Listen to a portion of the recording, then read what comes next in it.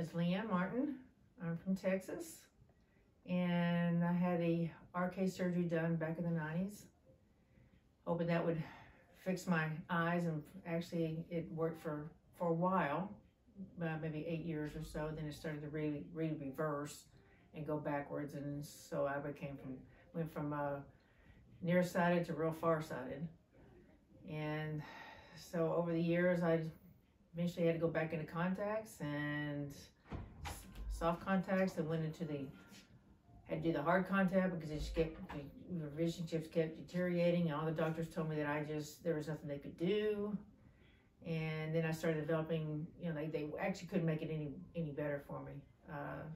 No way to get it more than maybe 70% vision that I might be able to get back. And then and then to make things worse, I ended up getting dry eye.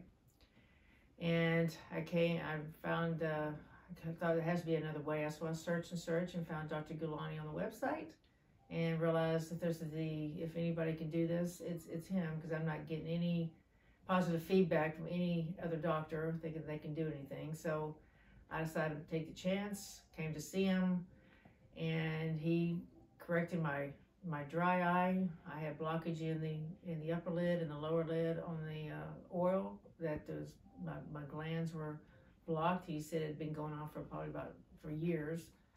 And as soon as he did that part of the surgery, plugged those pores, the glands, the oil started coming into my eye, and I was told there was no cure for red eye, and he proved them all wrong.